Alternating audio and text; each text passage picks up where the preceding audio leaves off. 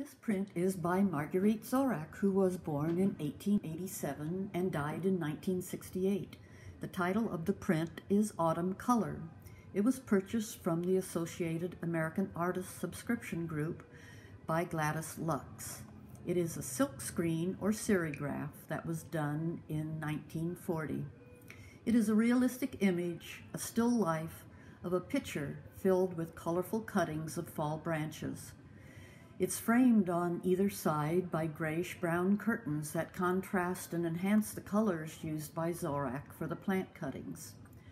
15 screens were used to create this print, and this print's edition of 250 was issued only for subscribers to the Associated American Artists Group, and then the screens used to make it were destroyed. Ms. Zorach showed artistic promise at age 3 and was a brilliant student.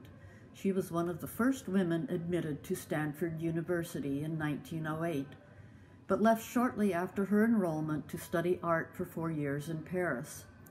Her artwork was influenced by the Fauves, artists whose work was based on color and rhythm, which allowed Zorach to express her love of color.